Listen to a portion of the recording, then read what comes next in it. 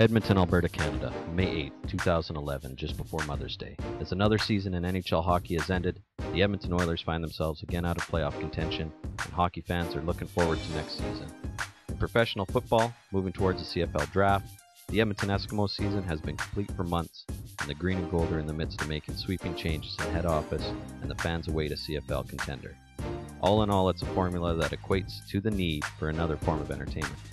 The Edmonton landscape lacks a professional sports team in action, and one organization, a professional basketball team, is hoping to take advantage.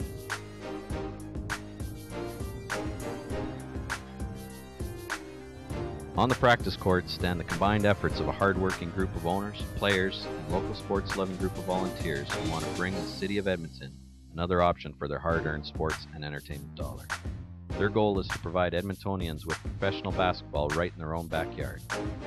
Not a lot of people in Edmonton know it, but for the past 3 years, the City of Champions has actually offered an entertaining and winning brand of professional basketball through the International Basketball League, the IBL, with a team called the Edmonton Energy. I watch more basketball playoffs than regular season, but I'm okay. I kind of follow it. Ever heard of the IBL or the International Basketball League? No, can't say I have, sorry. What do you like to do for fun? Snowboarding stuff and wakeboarding, a lot of lake stuff.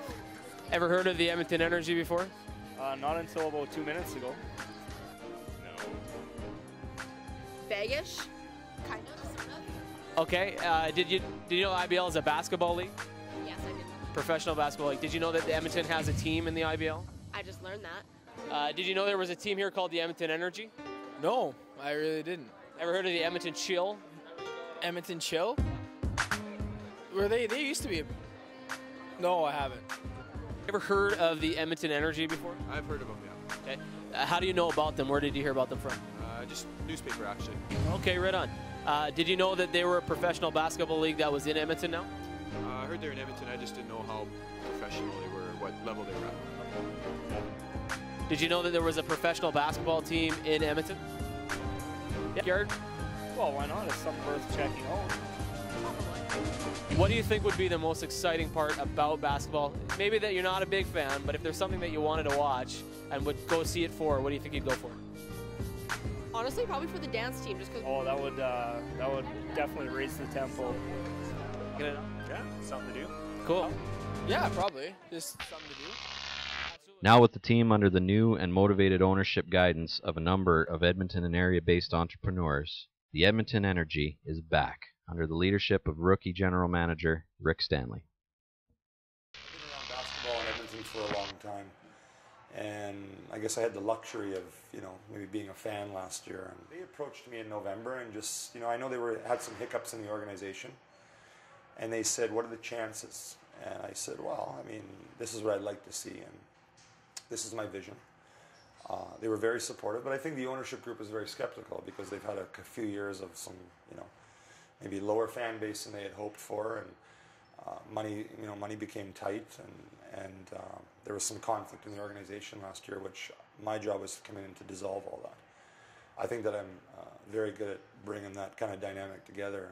I enjoy that in the job I do as an administrator, as a coach of a team, and that to me is important. Those relationships and those bonds and that effect that you can have, that synergy that you build. The days of the Edmonton Chill, I think I've repaired a lot of leaky faucets. And I don't want to discredit. They ran their organization the way they ran it. That was their choice. It didn't work, so for obvious reasons.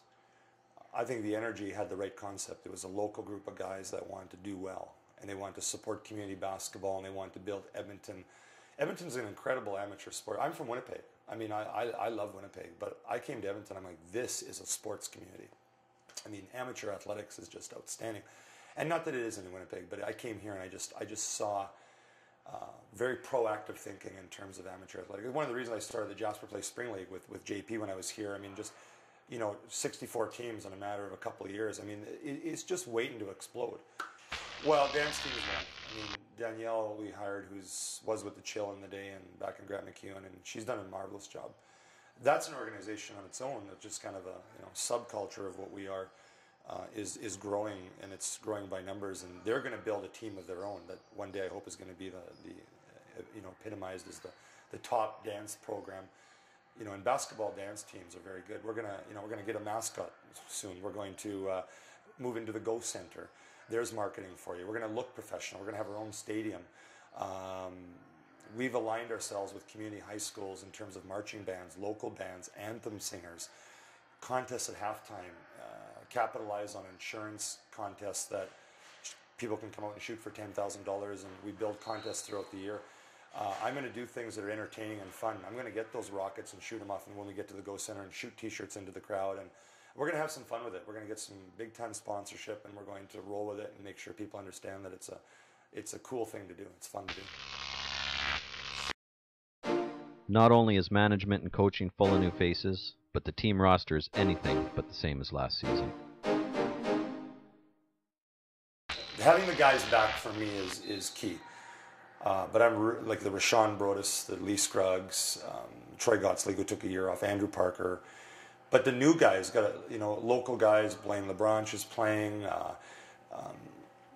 Casey Crawford out of Kansas City is an exciting kid to watch, big 6'9" body. Quinnell Brown, who just won the MVP. Him and his teammate Benson Collier, who is returning. So Benson's returning as a veteran, and now he's bringing the MVP from the PBL to us, who averaged 22 points a game, who's heard nothing but great things about Edmonton. And so word's getting around, and so I'm excited about some of the, we're bringing an MVP, we're bringing a 6'9" kid, a 6'10" kid. Curtis Nash Jr., wow, he's played in France for a couple of years, played with the Yamhill out of the IBL.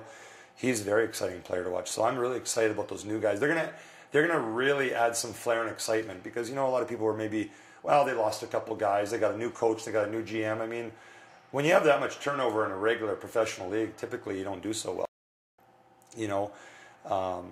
And I think we're going to be doing very well. I think we got a great coach in place. I think we've brought better players in this year. I think that we're very serious about what we're doing, and I like the direction that we're pointing. So I'm excited about putting some W's up and this team potentially winning. Coach Harker is, I couldn't have found a better choice. I mean, we looked at some options, and he may not have the coaching experience that some guys I was looking at, but his knowledge, his worldly, his cosmopolitan knowledge is crazy. I mean, it's wonderful. He's attached our organization internationally, and I'm very impressed with the work he's done. He's very organized, he's very detailed, hence why he just got the job at Lethbridge Community College, I mean, right away. I mean, I'm excited for what Skousen Harker is bringing to the team. He's very disciplined, he's strict with the guys, very similar to how I probably coach a little bit, demanding, but he gets after it, and he's a common sense guy who has great values, and he's a family guy.